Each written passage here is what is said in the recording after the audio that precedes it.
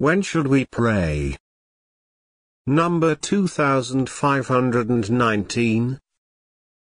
Intended for reading on Lord's Day, May 30th, 1897. Delivered by Charles Haddon Spurgeon.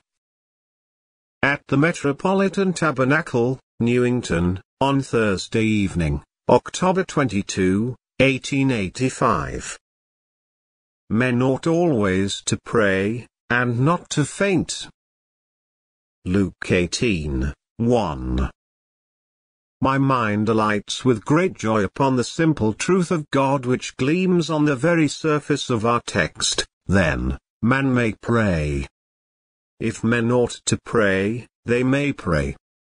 Whatever a man ought to do, it is clear that he has the right and the privilege to do. And though this may seem a very commonplace truth to those of us whose hearts are at ease through faith in Jesus and who enjoy daily communion with God in prayer, yet there is an exquisite sweetness about this fact to a man who fears that he may not pray.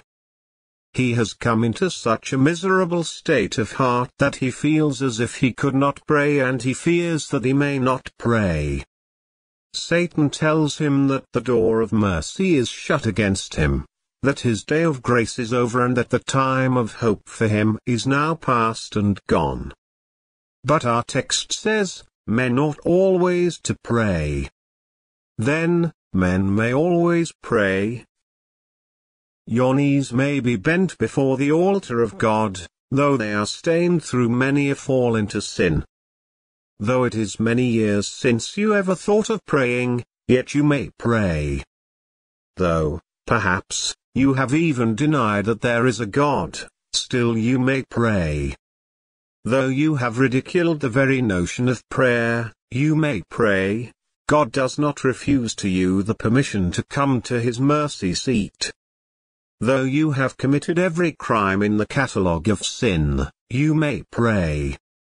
And though you have gone on in those crimes and involved yourself yet more and more deeply in iniquity, you may pray. Though you are within a few days of death and of damnation unless the grace of God shall visit you, yet you may pray. It is clear that you may pray because men ought always to pray, and what they ought to do they may do. Grasp that truth of God, O despairing one, and grip it fast, and say to your despair, get away from me. It is not possible that I am denied the right of praying unto the Lord while such a text as this still stands in Holy Writ. Men ought always to pray. Now, look at the text again, and lay stress upon the first word of it, men ought always to pray. I feel so grateful to the Holy Spirit that this text does not say, saints ought always to pray, because then I might ask myself, am I a saint? And, perhaps, I might have to answer, no, I am far from it.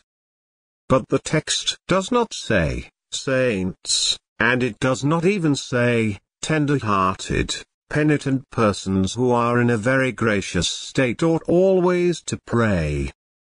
No, there is no description of character given in the text, for which I am deeply grateful. Those exhortations that leave the character as wide as possible are all the more full of grace and condescending love.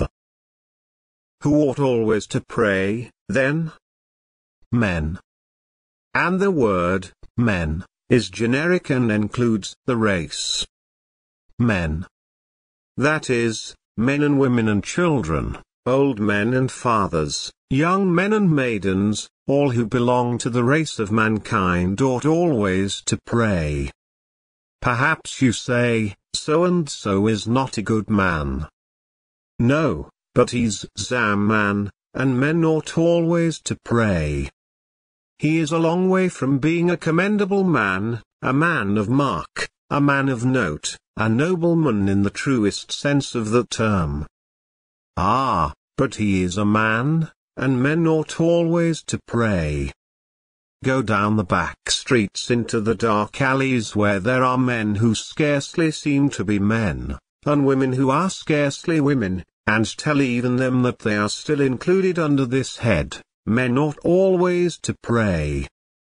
Go upstairs and stand by the bed where death has his victim by the throat. The man yet living is still a man, that poor creature lying there is not yet a corpse, but still a man. Say to him, men ought always to pray. They who curse and swear ought always to pray. They who live without any regard for God, or even in disbelief of his existence, and detestation of his gospel, yet they ought always to pray. And, as I said at the beginning, the ought implies a permission, for, what a man ought to do, he may do, and, therefore, whoever you may be, if you are in the shape of a man, you ought to pray. If you have a head on your shoulders and lungs that heave, and a heart that palpitates, if you are still in the land of the living and can be numbered among the sons of men, to you this text rings out a grand and glorious gospel. Even though it seems to be put in the form of a law of God by the use of that stern word, ought, yet it really is in the form of the gospel. You may pray if you are either man or woman, if you are of the race of mankind, for, men ought always to pray. Oh, that some poor heart might catch at this sweet word of God. That woman talked of throwing herself over London Bridge, yet even she may pray. That man thought of crossing the Atlantic and hiding himself from his fellow men, leaving his kith and kin to get away from the place where he has dishonored his name. Do not think of such a thing, my dear sir, but pray, for you may pray. There is not in heaven or earth anything that forbids you to pray. There is an act of amnesty and oblivion passed in the court of God, and you are not excepted from it. There is no book inspired of him that denies you a place at the mercy seat. There is no messenger sent of God who will say to you, thus says the Lord, you shall not pray, but, on the contrary, bringing before you the living and inspired word of the living Christ of God, we say to you, men ought always to pray. Therefore you ought to pray, and, therefore, you may pray. Now let us turn the text around a little and put the emphasis on another word. Men ought always to pray. Therefore, men may pray now. If they ought always to pray, they ought to pray now, and if they ought to pray now, they may pray now. Is not that a precious, blessed truth of God? Here you sit, poor sinner, and I am talking to you. Never mind that very respectable person who is sitting next to you. I am not, just now, thinking of her. I am not speaking to him, I mean you, poor, sad, guilty one. Perhaps you say, I do not feel in a state of mind in which I can pray. I hardly know why I came in here. I am very sad, I am very troubled, I am very sinful, I am very hard-hearted. But, my dear friend, you may pray. Let me stop a minute. In this solemn silence, you may breathe your first prayer to God.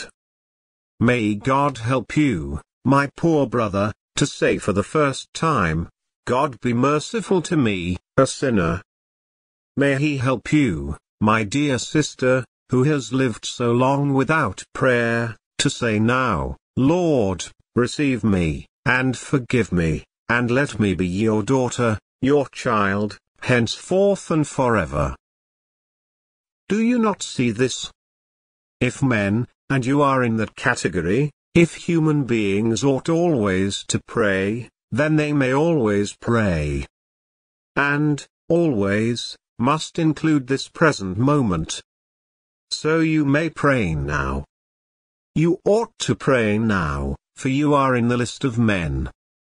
Therefore, pray now, for, now, must be included in the word, always? Well, someone says, I will hasten home and pray. Do not do that. Sit where you now are and let your soul breathe itself out to God. But I would like to get down on my knees. Yes, I would like that you should if it were fit and proper, but there is no need of it. Get on the knees of your soul. Many a time, when the body is on its knees, the soul is not really praying, and there is a way in which the soul can be prostrate before God even though the body stands. Even now, into the very dust I throw my own spirit before the thrice holy God and, prostrate before him, I pray, Lord, help some who are here to pray, now, to you. For the first time in their lives, even now, while these words are escaping from my lips, may their hearts confess their sin and cry unto you, Great Father, for the exercise of your infinite mercy. Why should it not be so? I believe that the Spirit of God is at work here at this moment and is leading some of you into this blessed act of prayer. It's so, let His name be praised for it. There is one thing more to be noticed before I plunge into the text, and that is, men ought always to pray, and not to faint. Then it is clear that prayer is always, if it is true prayer, an effectual and profitable exercise to any man who prays, for, if men ought to pray, it is plain that there is something in prayer that is helpful to the spirit, for men ought not to do that which is a mere vain and empty thing. God cannot require us to do that which will end in smoke, on which will be a mere nothing. God does not ask any of us to go and talk to the winds and whistle to the waves. There must be some reality in prayer, it must be His intention to hear and to answer prayer, or else He would not put it thus, men ought always to pray. Would He give us permission to do a thing that would have no value in it, whatever? Number. Would He exhort us to do it? Would He command us to do it when He knew that, if we did it, it would just be a mere form? Does God send us to act like the daughters of Danaos, to fill a bottomless vessel with leaking buckets? Does He tell us, like Sisyphus, to spend our lives rolling a huge stone up the hill which will only roll back, again, upon us? Does He make fools of us? Has He spoken in secret and said to the seed of Jacob, Seek you my face in vain? It cannot be. I hold that if God does not hear and answer prayer, it is a piece of foolery. And I cannot conceive that God would set any of us to do what would be an insane, or at least an idiotic thing. No, if men ought always to pray, there is something real in prayer, and, when the Lord says that we ought to pray, it is because He stands ready to grant the desire of our hearts and to send us away with a blessing. With this preface, dear friends, we come to our text, and I notice concerning it, first, here is a perpetual duty, or privilege, or both. Men ought always to pray. It means, of course, first, that men ought to pray habitually. There should be, and where the grace of God is there will be, the habit of prayer. There will be the prayer at set times. It is necessary to mark out the plots in the garden, to keep them from the path where you walk, so that growing plants may not be trod down by the busy feet of toil. We need some set times, some little enclosures, some hours and periods marked off for prayer. These should be regularly attended to. Our private prayers, it is a great loss to our souls if these are ever neglected. Our family prayers, I am sure it is a grievous injury to a Christian household if it is not gathered regularly for prayer. Our prayers in the house of God among our brothers and sisters, too, must not be forgotten. We love the assemblies for prayer. We have given heed to the apostolic injunction, forsake not the assembling of yourselves together, as the manner of some is. All these things ought you to do, yet there is a habit of prayer that is higher than all this. The Jews prayed 3 times a day. There have been some holy men who have prayed at least 7 times a day, but I take it that the man who lives near to God could not tell how many times a day he prays, for, whether he has 3 or 7 times of special and notable prayer in word, he will have 70 times 7 times in a day in which his heart speaks with God about everything that occurs. I think that it is well before every action to breathe a prayer, and during every action to breathe a prayer, and after every action to breathe a prayer. Salt, says the Old Testament, without prescribing how much. So is it to be with prayer, without prescribing how much. You can never overdo it. Possibly those matters which appear to require least prayer are the very things which require most prayer. Men ought always to pray. You do not have to leave off your business to pray, or turn aside from domestic labor or public service, all of which must be attended to. You can do that and pray just the same, and this is the way in which Christians always should pray. But I do not think that this text so much intends to teach the continuity of prayer as the pertinacity of prayer. I mean not so much the always praying as the keeping on praying for any particular thing that you have asked for. You are to continue to pray. Let me try and open this up a little. Men ought always to pray, that is, to pray under all circumstances. Whatever the difficulty or the trouble is, pray about it. It is a domestic trouble, pray about it. It is a business trouble, pray about it. It is a church difficulty, pray about it.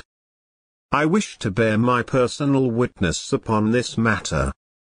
I have had and I still have, more burdens to bear, I think, than any other man who lives, heavy burdens, not my own, but for others and for God's glory, that which daily comes upon me, the care not only of this huge church, but of so many other churches as well. And I have found that I never have a burden of any sort, but it is my wisdom at once to take it to the Lord in prayer. I have had burdens that have so troubled me that I have been quite baffled. I have thought my best and I have done my best, but the trouble has remained and, at last, I have taken it bodily and put it up on the shelf. And I have said to the Lord, I will never touch that trouble again, I will leave it in your hands, my blessed Master. I believe that, generally, it has been the best mode of dealing with it, to put it entirely into His hands. There are certain things for which, after having done all else that can be done, the only remedy is prayer. Let it be definitely accepted among us Christian people that whatever the difficulty is, whatever shape it takes, secular or sacred, men ought always to pray, that is, they ought to pray about everything. This is the remedy that will cure all diseases. This is the sword that shall cut the Gordian knot if it cannot be untied. This is the key that fits the wards of every lock in the prison house of our sorrow. We shall get clean out if we do but know how to use the key of prayer. Men ought always to pray. There may be a brother who is likely to make discord. Shall I go and battle with him? No, I will tell the Lord about him. He will deal with him better than I can. Oh, but that man has begun to preach flat heresy. Shall I have a fight with him? Well, I may controvert with him if I am driven to it, but I will first tell the Lord about him. The Lord can settle him far better than I can. Straight ahead makes the best runner. Instead of going round to the servant and trying to curry favor with him, go straight to the master. Go at once to headquarters about everything. Men ought always to pray. Oh, to learn this lesson well. And, dear friends, we ought to pray under all oppositions to prayer. Sometimes we say to ourselves, really, I could not pray about that matter. Well, then, if you cannot pray about it, do not have anything to do with it. It is a sure sign that there is a leprosy in it, so touch it not. The cankerworm of hell is in it if you cannot pray about it. Flee from it as you would from hell itself. It must be a foul and filthy thing if you cannot pray about it. No, beloved, there cannot be such a thing, but, whatever seems to be in the way of your praying, believe that whenever it is hardest to pray, it is most necessary to pray. Whenever it seems to you that you cannot pray, then you must say, now I have 7 times more need to pray about this thing than I have about other matters in which prayer comes more easy to me. It is a danger signal when you cannot pray. It is the rattle of the rattlesnake when you cannot pray. There must be some deadly mischief near at hand. Whatever the difficulty in prayer, you must, by the help of the Divine Spirit, break through all barriers, for you must pray. Men ought always to pray. Then they ought to pray even if there has been a long delay in answers to their prayers. I object very greatly to the practice of some of whom I have read, who have given God a certain time limit during which they will pray. I have heard of a woman who said that she would pray for her husband for 20 years and, according to the story, at the end of 20 years he was converted, but if he had not been converted just then, it would have been at her peril to leave off prayer, even at the end of the 20 years. Our dear brother, Mr. George Muller, has on his prayer book the name of a brother for whom he has prayed, I think I heard him say, some 36 years. That was some years ago, so it must be a longer time than that now, unless, indeed, the prayer has been answered. But he has the inward persuasion that this person will yet be brought to the Saviour's feet and, therefore, he daily mentions the case before God in prayer. By the way, he tells us of a very admirable plan of his for the booking his requests in prayer and marking them off as they are answered, and those that are not answered he lets stand until, in process of time, he finds that some of them were not proper requests and he puts that against them. But he finds that God does hear prayer and he likes to keep a record of it. If we did the same, we would have much more holy common sense confidence in God, and our praying would be a more business-like matter as, indeed, it ought to be. But do not say to yourself, I shall pray just so long for this thing. If what you are asking for touches the kingdom and the glory of Christ, persevere in the prayer with this text to encourage you, men ought always to pray. If it is something which concerns only your own personal comfort, then God's Spirit may teach you to limit your prayers. Concerning this thing, said Paul, I besought the Lord thrice. Yes, and then he had not the answer that he desired, but he had one with which he was perfectly satisfied.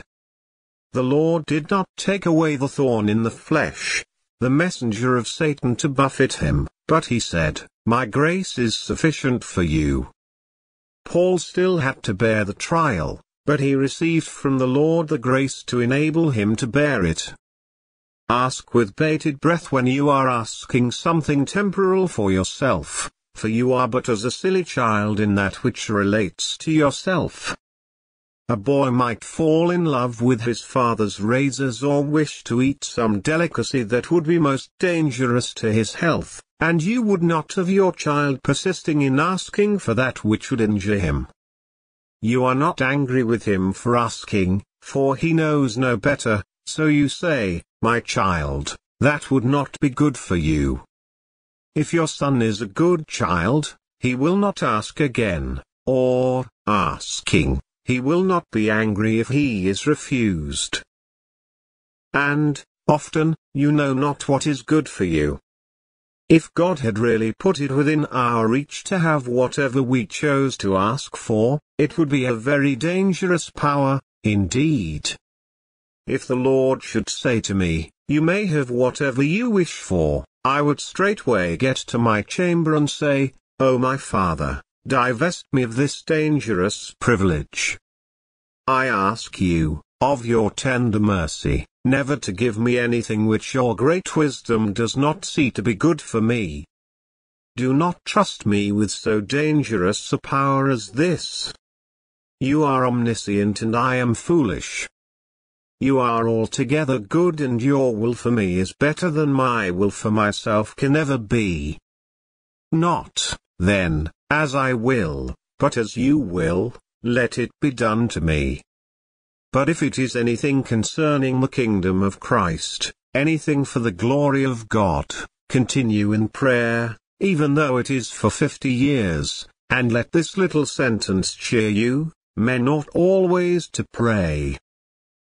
Pray on, also, dear friends, despite all temptations and all personal difficulties. When you feel, my prayer is dull and feeble, still pray. When Satan says, there is no use in praying about that matter, still pray. When others round about you say, it is not a fit subject for prayer, still pray. When at last it seems to be despairing work and you have to cry, has God forgotten to be gracious? Has he in anger shut up the heart of his compassion? Still pray, for men ought always to pray. 2.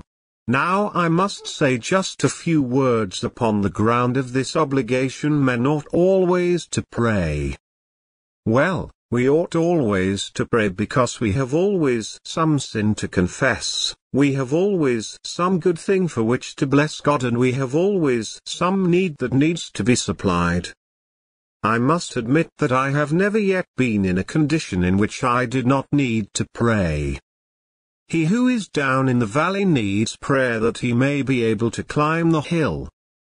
He who is up the hill needs to pray twice as much that his head may not grow dizzy, and that he may not fall from his high position. He who has not should pray till he has, and he who has should pray that he may be blessed in the having. If your cup is empty, pray the Lord to fill it. If your cup is full, pray God to make your hand steady that you spill not its contents. If you cannot see your way, pray God to guide you. If you can see your way, pray God to help you to follow it. Are you young? Pray God to help you against the sins of youth. Are you in the middle of life? Pray God to help you in the middle passage, where trials are so numerous. Are you almost into heaven with age? Pray that you may enter heaven with prayer. Men ought always to pray. It is always an incumbent duty for one or other of these reasons. Men ought always to pray because God commands them to pray. Pray without ceasing is a clear, clean-cut command. There is no getting over that passage, pray without ceasing. It lies wrapped up within the heart of the first commandment of the law of God. You shall love the Lord your God with all your heart, and with all your mind, and with all your soul, and with all your strength. Men ought always to pray. It is always the wisest thing they can do. Men ought always to pray. it is sometimes the only thing that they can do. Men ought always to pray, or else they take the matter out of God's hands. Men ought always to pray, for they always need God's help, whether they think they do or not. 3. I will not go into further reasons, though there are very many for this obligation, but I shall close by noticing the alternative: men ought always to pray, and not to faint. If you do not pray, you will faint. There are some who faint fatally. They set out upon the Christian profession. Perhaps there are some here who once did that. Years ago you were a member of a church. Where are you now? Years ago you used to speak, sometimes, on the village green in the name of Christ. You do not do that now. How have you come to be where you are, either not even making a profession of religion, or certainly doing nothing in Christ's service? I shall not make a guess, but I shall pronounce a certainty. You went wrong and you began to faint in your spiritual course because you restrained prayer. You fainted because you did not pray. A religion that does not begin with secret prayer is not worth the label you put on it. A religion that is not sustained by secret prayer is a lie. A religion that does not grow through secret prayer may be puffed up, but it is not truly built up by the hand of God. No, young man, if you seek to join a church, to be baptized, to come to the communion table and, all the while, you do not pray, your religion is but the baseless fabric of a vision and will disappear. We have had a great many men whom I have seen and known at different times who could speak very fluently and did labor in the service of God for a while, but the great mischief with them was that they did not live to God in private. If it is so with any of you, your religion may be built up very loftily, like some high tower, but it will come down very speedily because the foundations have been badly laid. You must either pray or you will faint.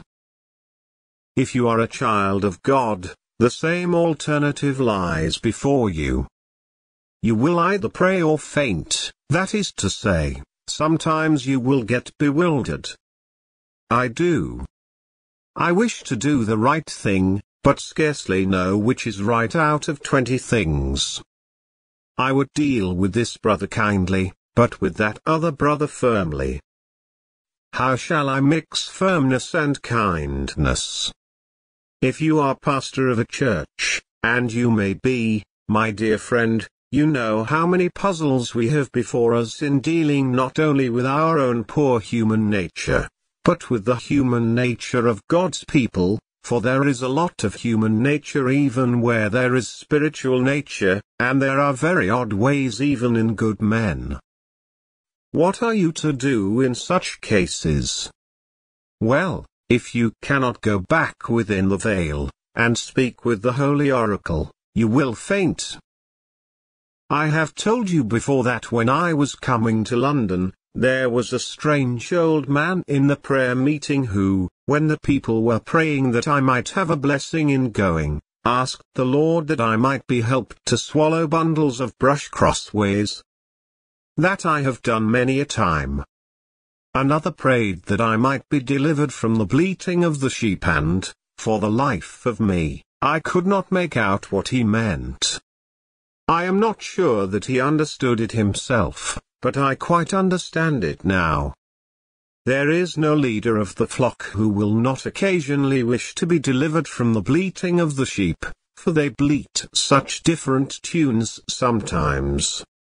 You may listen to the bleating of one sheep and another, some, perhaps, that are not bleating in the right style, but it is a great thing to feel, now, I am not going to be guided by the way these sheep bleat. I am set to guide them, rather than to let them guide me, but I am going to be guided by a higher voice than the bleating of the sheep, namely, the voice of the great shepherd. I believe that every man who seeks to win souls, and I am addressing many who are in charge of Bible classes, or at the head of missions, or in some way serving the Lord, will faint. I am sure he will, in the management of his work, unless he gets right out of it sometimes into prayer and lays it all before the Lord and waits upon him. Men ought always to pray, and not to faint in their ministry for God, in their service on behalf of the souls of their brethren. They will faint from very bewilderment if they do not pray. And you will be sure to faint, at times, through weariness and depression of spirit, through a sense of your own powerlessness. Oh, you say, would God I could give it all up. Oh, that I had the wings of a dove, that I might fly away and be at rest. It is a great mercy that the wings do not grow when we ask for them, for they would be of no use to us. What should we do, flying away like doves? If God had a message for us to carry like a pigeon, he would give us the wings and then it would be right for us to fly.